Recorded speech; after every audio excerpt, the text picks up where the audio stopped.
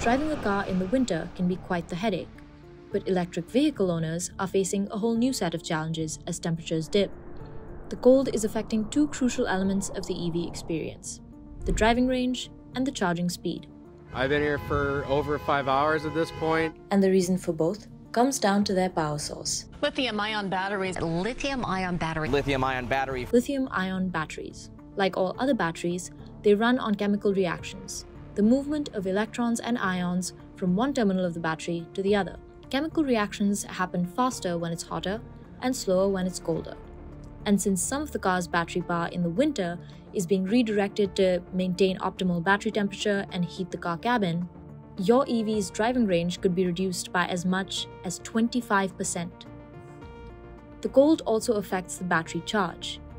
Companies actually slow the charging speed of EVs, since charging your car when it's below freezing can make the battery unstable and more likely to fail. So much for bad news, but there is something that can be done. For one, taking fewer short trips.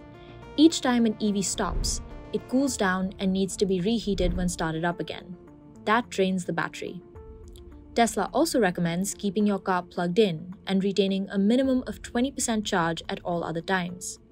And since warm batteries charge more easily, driving for at least 30 minutes before charging your car could speed up the process. Car companies are working on making electric vehicles more efficient in the winters. And in the end, perhaps what EVs lack in efficiency during cold spells, they make up for in environmental impact.